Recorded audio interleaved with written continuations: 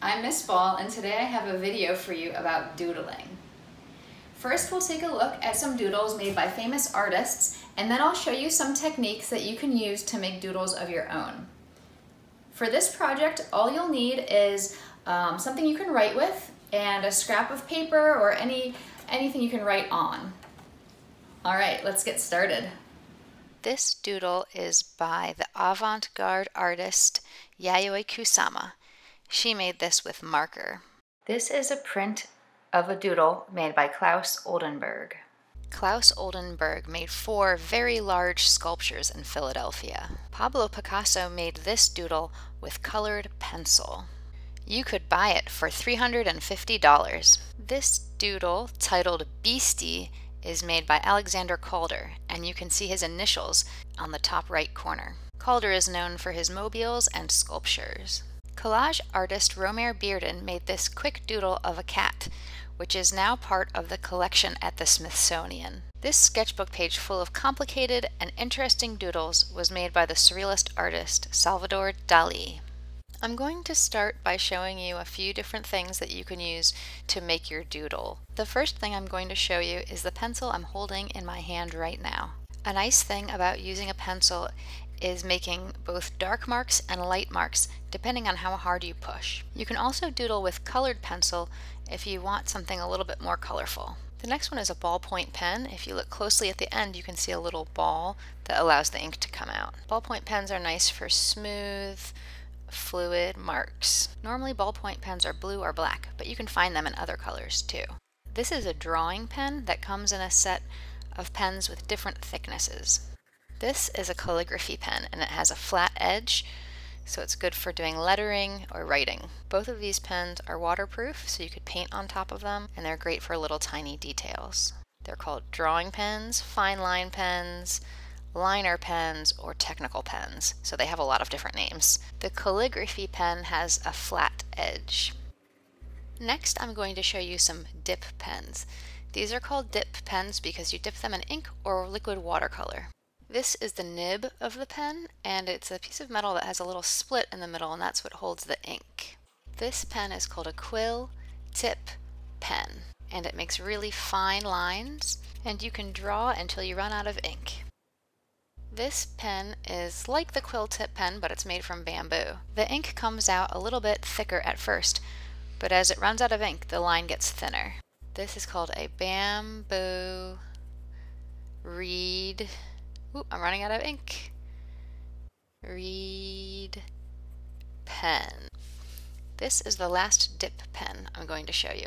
And like the quill tip pen, it's also metal and has a little split in the middle. This one is called a crow quill pen. Because this line is so thin, it's good for little tiny details. The last thing I'm going to show you is a marker. This is a skinny marker, and it's nice if you want to add some color, and usually markers come in a lot of different colors too.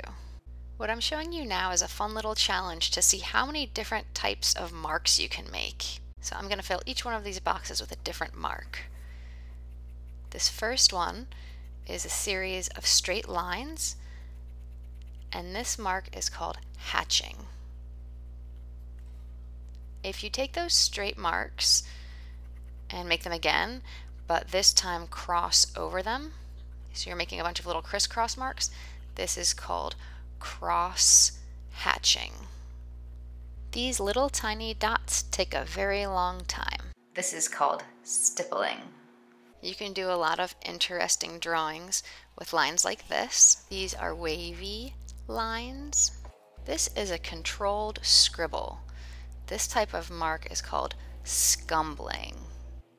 When most people first start to draw, they draw a little bit like this, and we call this scribbling. Scribbling is uncontrolled and couldn't fit into a little box. If your drawings look like scribbling, that's okay. They can still be really interesting, and it's good practice. When you get more control over your hand, you can make this line that kind of looks like a cursive E.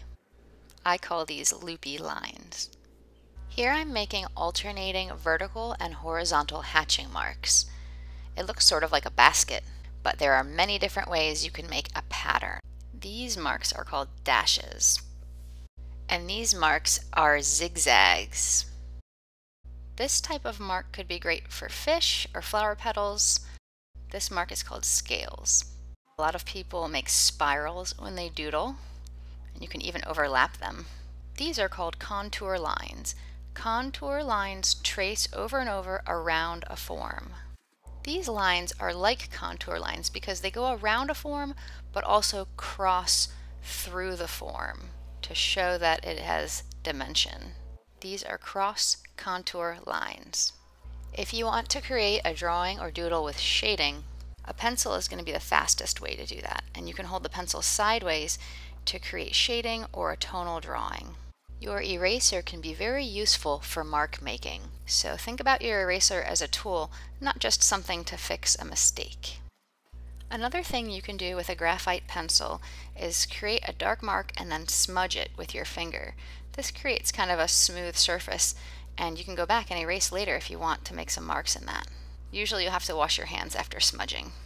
Doodles are not as precious as regular drawings, and you can do them pretty much anywhere. Here you can see me doodling on the back of a paper napkin. I'm using black and red ballpoint pens. This drawing I'm doing with a graphite pencil on an old envelope I got in the mail. I didn't need the envelope, so I thought I'd create a doodle on the back. When you make a doodle, you don't plan ahead. You just make whatever kind of mark you feel like making in that moment. A lot of people will doodle while they're talking on the phone or listening to something, and this way your mind isn't totally focused on what you're making. It's fun to see how the doodle will come out, but the most important thing isn't the finished product, but the actual act of mark making. When you're doodling, it's okay if your mind wanders. It's kind of like a daydream. Doodling can be very relaxing, and since there's no worry about the finished outcome, you can just enjoy the process of making. So you can doodle on the back of an envelope or a paper napkin or a scrap of paper. My favorite place to do my doodling is in my sketchbook, and then I have all my doodles saved in one place. Here you can see me doodling with my art pens, and I'm doing some cross contour lines to make the spiral kind of look like a snail shell. I'm doing some hatching lines here and some scales.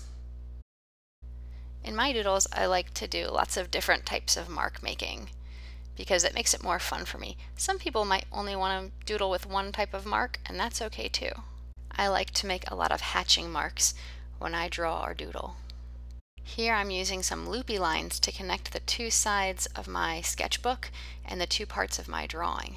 In this doodle I have a lot of organic shapes, so I thought I would make some geometric shapes too, like squares and rectangles. Now I'm adding a little bit of color with some colored markers. As you can see, I really like to fill up the whole page when I create a doodle. This doodle is mostly abstract. Abstract art does not try to look like something realistic. Things that are abstract might remind you of things that you recognize.